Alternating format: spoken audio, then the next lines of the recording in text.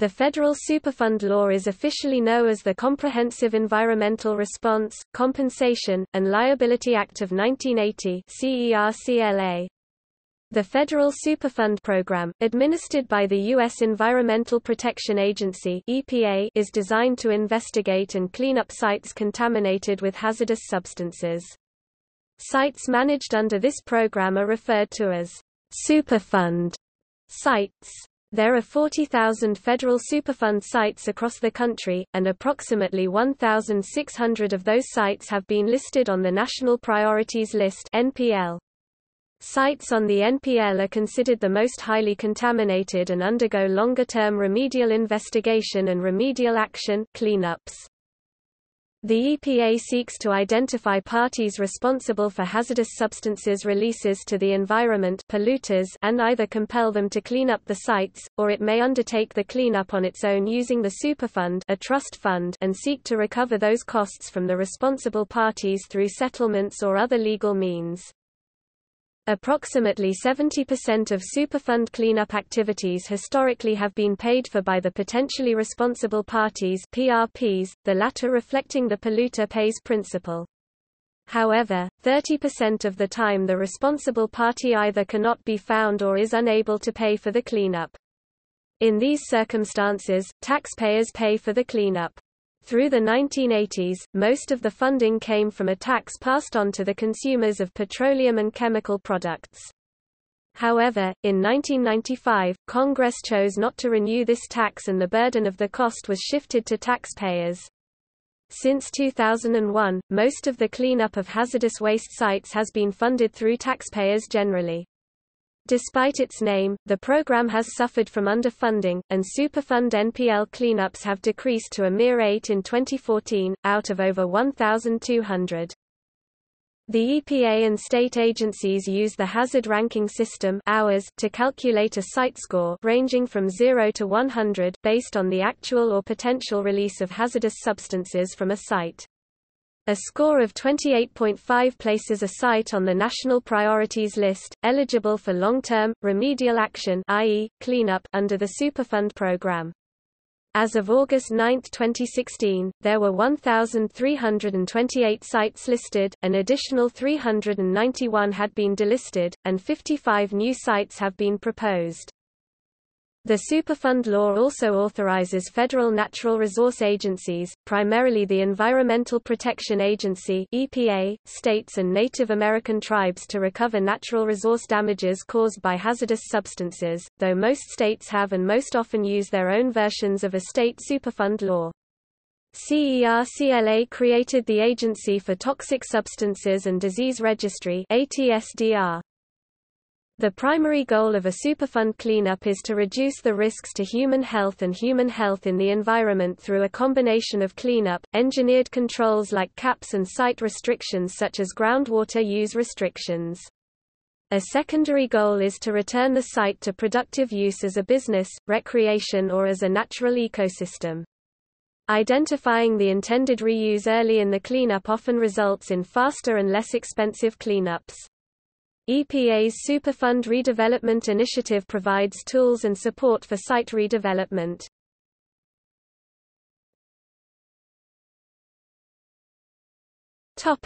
History.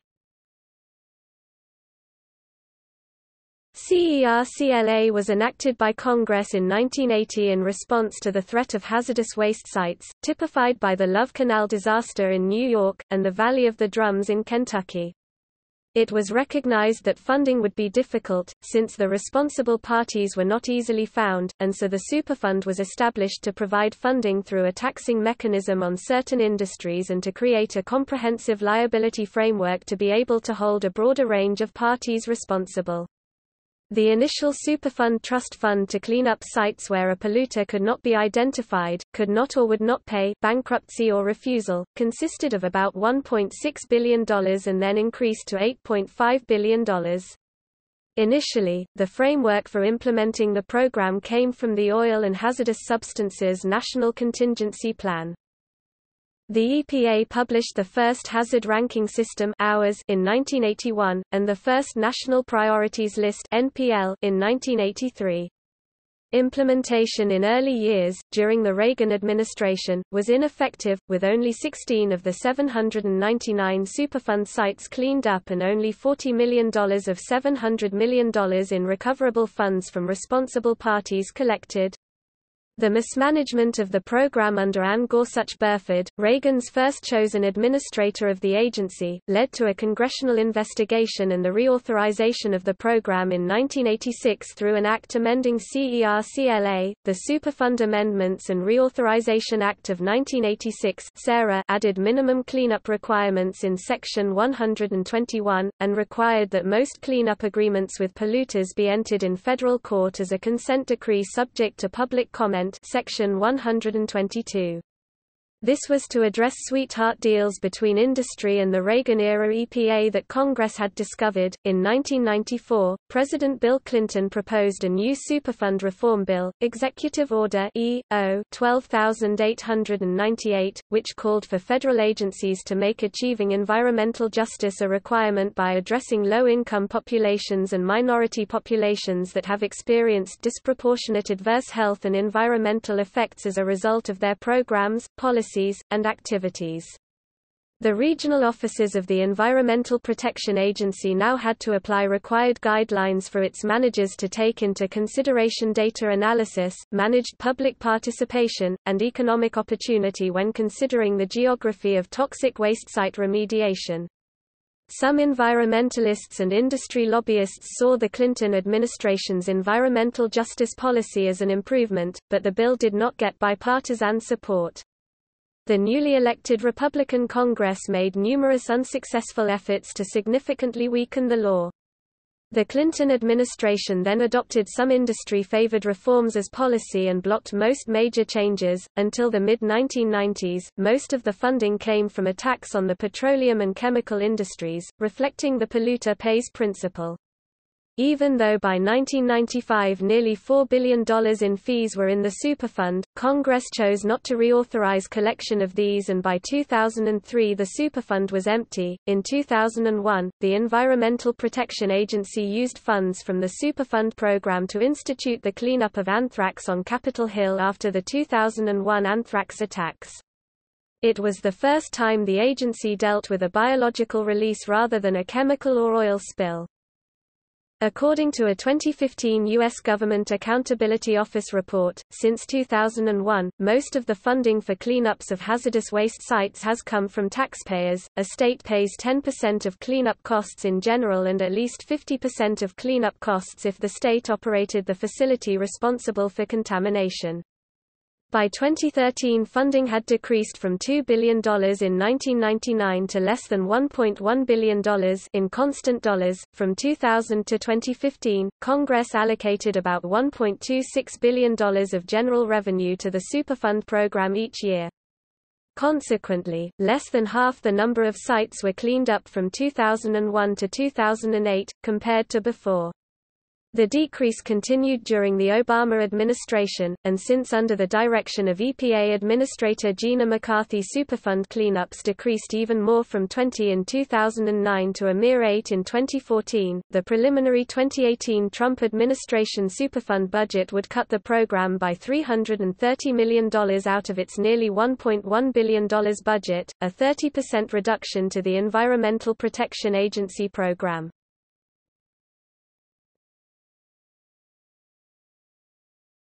Topic: Provisions. CERCLA authorizes two kinds of response actions. Removal actions. These are typically short-term response actions, where actions may be taken to address releases or threatened releases requiring prompt response. Removal actions are classified as 1 emergency, 2 time-critical, and 3 non-time-critical. Removal responses are generally used to address localized risks such as abandoned drums containing hazardous substances, and contaminated surface soils posing acute risks to human health or the environment. Remedial actions. These are usually long-term response actions. Remedial actions seek to permanently and significantly reduce the risks associated with releases or threats of releases of hazardous substances, and are generally larger, more expensive actions. They can include measures such as using containment to prevent pollutants from migrating, and combinations of removing, treating, or neutralizing toxic substances. These actions can be conducted with federal funding only at sites listed on the EPA National Priorities List (NPL) in the United States and the Territories.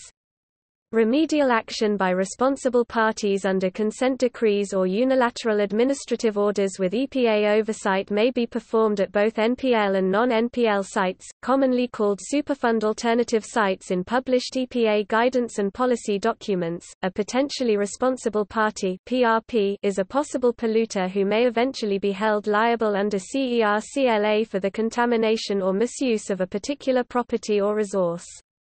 4 classes of PRPs may be liable for contamination at a Superfund site: the current owner or operator of the site, the owner or operator of a site at the time that disposal of a hazardous substance, pollutant or contaminant occurred, a person who arranged for the disposal of a hazardous substance, pollutant or contaminant at a site, and a person who transported a hazardous substance, pollutant or contaminant to a site, who also has selected that site for the disposal of the hazardous substances, pollutants or contaminants. The liability scheme of CERCLA changed commercial and industrial real estate, making sellers liable for contamination from past activities, meaning they can't pass liability on to unknowing buyers without any responsibility. Buyers also have to be aware of future liabilities. The CERCLA also required the revision of the National Oil and Hazardous Substances Pollution Contingency Plan 9605 (NCP). The NCP guides how to respond to releases and threatened releases of hazardous substances, pollutants, or contaminants. The NCP established the National Priorities List, which appears as Appendix B to the NCP, and serves as EPA's information and management tool. The NPL is updated periodically by federal rulemaking. The identification of a site for the NPL is intended primarily to guide the EPA in determining which sites warrant further investigation to assess the nature and extent of risks to human health and the environment, identifying what CERCLA-financed remedial actions may be appropriate, notifying the public of sites the EPA believes warrant further investigation, notifying PRPs that the EPA may initiate CERCLA-financed remedial action, including a site on the NPL does not itself require PRPs to initiate action to clean up the site, nor assign liability to any person. The NPL serves informational purposes, notifying the government and the public of those sites or releases that appear to warrant remedial actions. The key difference between the authority to address hazardous substances and pollutants or contaminants is that the cleanup of pollutants or contaminants, which are not hazardous substances, cannot be compelled by unilateral administrative order. Despite the name, the Superfund Trust Fund lacks sufficient funds to clean up even a small number of the sites on the NPL. As a result, the EPA typically negotiates consent orders with PRPs to study sites and develop cleanup alternatives, subject to EPA oversight and approval of all such activities. The EPA then issues a proposed plans for remedial action for a site on which it takes public comment, after which it makes a cleanup decision in a Record of Decision (ROD). RODs are typically implemented under consent decrees by PRPs or under unilateral orders if consent cannot be reached. If a party fails to comply with such an order, it may be fined up to $37,500 for each day that noncompliance continues. A party that spends money to clean up a site may sue other PRPs in a contribution action under the CERCLA. CERCLA liability has generally been judicially established as joint and several among PRPs to the government for cleanup costs, i.e., each PRP is hypothetically responsible for all costs subject to contribution, but CERCLA liability is allocable among PRPs in contribution based on comparative fault. An orphan share is the share of costs at a Superfund site that is attributable to a PRP that is either unidentifiable or insolvent. The EPA tries to treat all PRPs equitably and fairly. Budgetary cuts and constraints can make more equitable treatment of PRPs more difficult. Topic: procedures. Upon notification of a potentially hazardous waste site, the EPA conducts a preliminary assessment, site inspection (PA/SI), which involves records reviews, interviews, visual inspections, and limited field sampling. Information from the PA/SI is used by the EPA to develop a hazard ranking system (hours) score to determine the CERCLA status of the site. Sites that score high enough to be listed typically proceed to a remedial investigation, feasibility study (RE/FS). The RE includes an extensive sampling program and risk assessment that defines the nature and extent of the site contamination and risks. The FS is used to develop and evaluate various remediation alternatives. The preferred alternative is presented in a proposed plan for public review and comment, followed by a selected alternative in a ROD. The site then enters into a remedial design phase and then the remedial action phase. Many sites include long-term monitoring. 5-year reviews once the remedial action has been completed are required whenever hazardous substances are left on site above levels safe for unrestricted use. The CERCLA Information System is a database maintained by the EPA and the states that lists sites where releases may have occurred, must be addressed, or have been addressed. CERCLIS consists of 3 inventories: the CERCLIS Removal Inventory, the CERCLIS Remedial Inventory, and the CERCLIS Enforcement Inventory. The Superfund Innovative Technology Evaluation (SITE) program supports development of technologies for assessing and treating waste at Superfund sites. The EPA evaluates the technology and provides an assessment of its potential for future use in Superfund remediation actions. The SITE program consists of 4 related components: the Demonstration Program, the Emerging Technologies Program, the Monitoring and Measurement Technologies Program, and Technology Transfer Activities. A reportable quantity (RQ) is the minimum quantity of a hazardous substance which, if released, must be reported. A source control action represents the construction or installation and startup of those actions necessary to prevent the continued release of hazardous substances, primarily from a source on top of or within the ground, or in buildings or other structures, into the environment. 40 CFR 300.5. A Section 104(e) letter is a request by the government for information about a site. It may include general notice to a potentially responsible party that CERCLA-related action may be undertaken at a site for which the recipient may be responsible. This section also authorizes the EPA to enter facilities and obtain information relating to PRPs, hazardous substances releases, and liability, and to order access for CERCLA activities. The 104(e) letter information gathering resembles written interrogatories in civil litigation. A Section 106 order is a unilateral administrative order issued by EPA to PRPs to perform remedial actions at a Superfund site when the EPA determines there may be an imminent and substantial endangerment to the public health or welfare or the environment because of an actual or threatened release of a hazardous substance from a facility, subject to treble damages and daily fines if the order is not obeyed. A remedial response is a long-term action that stops or substantially reduces a release of a hazardous substance that could affect public health or the environment. The term remediation, or cleanup, is sometimes used interchangeably with the terms remedial action, removal action, response action, remedy, or corrective action. A non-binding allocation of responsibility (NBAR) is a device, established in the Superfund Amendments and Reauthorization Act, that allows the EPA to make a non-binding estimate of the proportional share that each of the various responsible parties at a Superfund site should pay toward the costs of cleanup. Relevant and appropriate requirements are those United States federal or state cleanup requirements that, while not applicable, address problems sufficiently similar to those encountered at the CERCLA site that their use is appropriate. Requirements may be relevant and appropriate if they would be applicable, except for jurisdictional restrictions associated with the requirement. 40 CFR 300.5.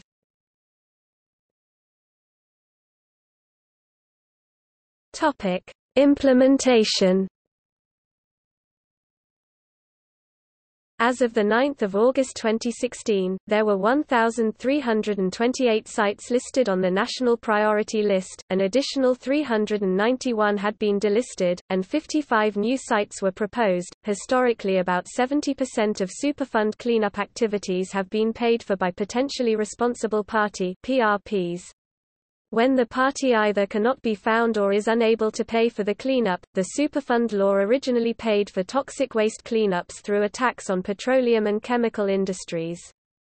The chemical and petroleum fees were intended to provide incentives to use less toxic substances. Over 5 years, $1.6 billion was collected, and the tax went to a trust fund for cleaning up abandoned or uncontrolled hazardous waste sites. The last full fiscal year (FY) in which the Department of the Treasury collected the tax was 1995. At the end of FY 1996, the invested trust fund balance was $6 billion.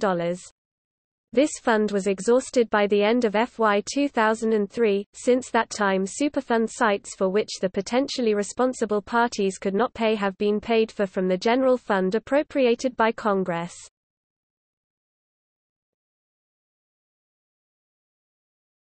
Topic: Hazard ranking system. The hazard ranking system is a scoring system used to evaluate potential relative risks to public health and the environment from releases or threatened releases of hazardous wastes at uncontrolled waste sites. Under the Superfund program, the EPA and state agencies use the hours to calculate a site score ranging from 0 to 100 based on the actual or potential release of hazardous substances from a site through air, surface water or groundwater. A score of 28.5 places the site on the National Priorities List, making the site eligible for long-term remedial action, i.e., cleanup, under the Superfund program.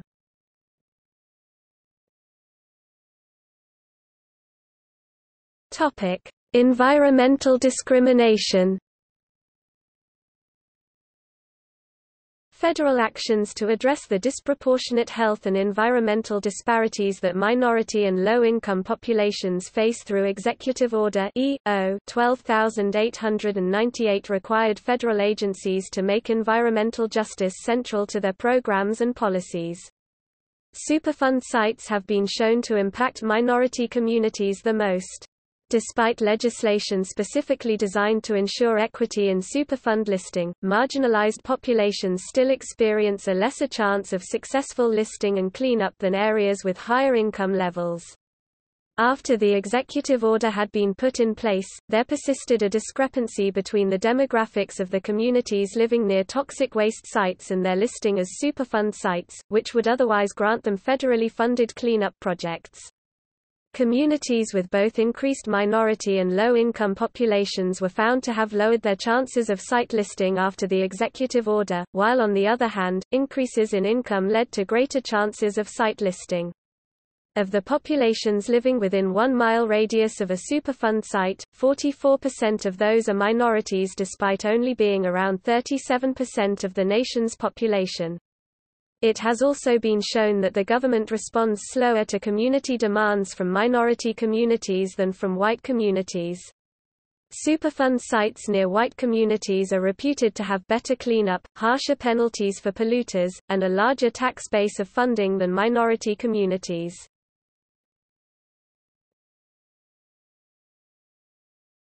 Topic: Case studies in African American communities. In 1978, residents of the rural black community of Triana, Alabama were found to be contaminated with DDT and PCB, some of whom had the highest levels of DDT ever recorded in human history. The DDT was found in high levels in Indian Creek, which many residents relied on for sustenance fishing. Although this major health threat to residents of Triana was discovered in 1978, the federal government did not act until 5 years later after the mayor of Triana filed a class action lawsuit in 1980. In West Dallas, Texas, a mostly African American and Latino community, a lead smelter poisoned the surrounding neighborhood, elementary school, and day cares for more than 5 decades. Dallas city officials were informed in 1972 that children in the proximity of the smelter were being exposed to lead contamination. The city sued the lead smelters in 1974, then reduced its lead regulations in 1976. It wasn't until 1981 that the EPA commissioned a study on the lead contamination in this neighborhood, and found the same results that had been found a decade earlier. In 1983, the surrounding day cares had to close due to the lead exposure while the lead smelter remained operating. It was later revealed that EPA Deputy Administrator John Hernandez had deliberately stalled the cleanup of the lead-contaminated hotspots. It wasn't until 1993 that the site was declared a Superfund site, and at the time it was one of the largest ones. However, it was not until 2004 when the EPA completed the cleanup efforts and eliminated the lead pollutant sources from the site. The Afton community of Warren County, North Carolina is one of the most prominent environmental injustice cases and is often pointed to as the roots of the environmental justice movement. PCBs were illegally dumped into the community and then it eventually became a PCB landfill. Community leaders pressed the state for the site to be cleaned up for an entire decade until it was finally detoxified. However, this decontamination did not return the site to its pre-1982 conditions. There has been a call for reparations to the community which has not yet been met. Bayview Hunters Point, San Francisco, a historically African American community, has faced persistent environmental discrimination due to the poor remediation efforts of the San Francisco Naval Shipyard, a federally declared Superfund site. The negligence of multiple agencies to adequately clean this site has led Bayview residents to be subject to high rates of pollution, gentrification, and has been tied to high rates of cancer, asthma, and overall higher health hazards than other regions of San Francisco.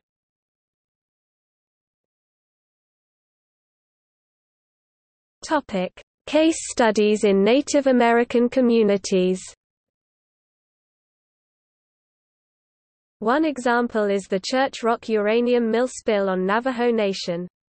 It was the largest radioactive spill in the U.S., but received a long delay in government response and cleanup after being placed as a lower priority site. 2 sets of 5-year cleanup plans have been put in place by U.S. Congress, but contamination from the Church Rock incident has still not been completely cleaned up. Today, uranium contamination from mining during the Cold War era remains throughout the Navajo Nation, posing health risks to the Navajo community. Cuts to the EPA's funding and resources would hinder the regulation and remediation of Superfund sites. This would perpetuate the exposure to health risks that adjacent communities face from proximity to the Superfund site. Delays in government response to Superfund conditions increases the exposure of health risks to proximate communities.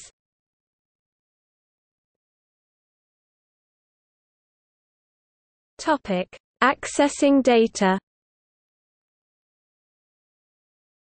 The data in the Superfund program are available to the public. EPA Superfund Information Systems – Report and Product Descriptions. EPA Superfund Information Systems – Superfund Product Order Form.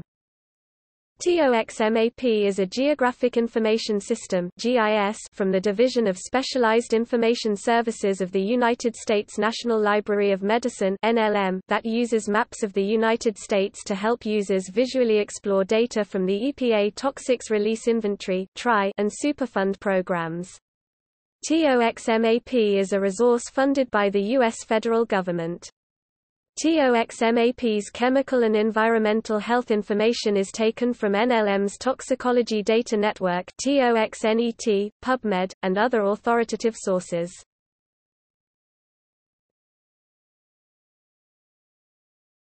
Topic: Future challenges. While the simple and relatively easy sites have been cleaned up, EPA is now addressing a residual number of difficult and massive sites such as large area mining and sediment sites, which is tying up a significant amount of funding. Also, while the federal government has reserved funding for cleanup of federal facility sites, this cleanup going much more slowly. The delay is due to a number of reasons, including EPA's limited ability to require performance, difficulty of dealing with Department of Energy radioactive wastes, and the sheer number of federal facility sites.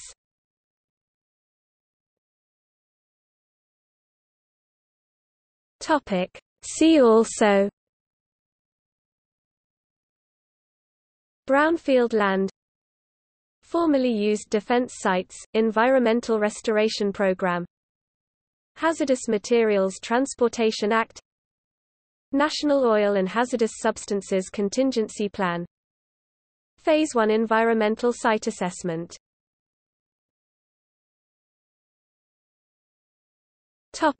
Further reading.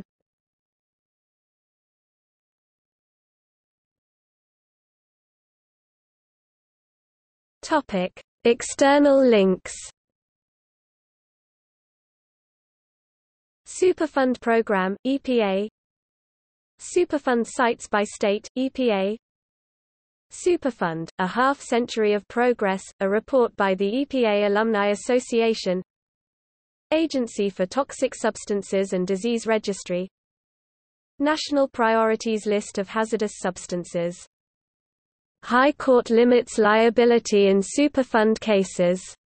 New York Times, 5 May 2009. Without Superfund tax, stimulus money helps pay for cleanups. New York Times, 26 April 2009.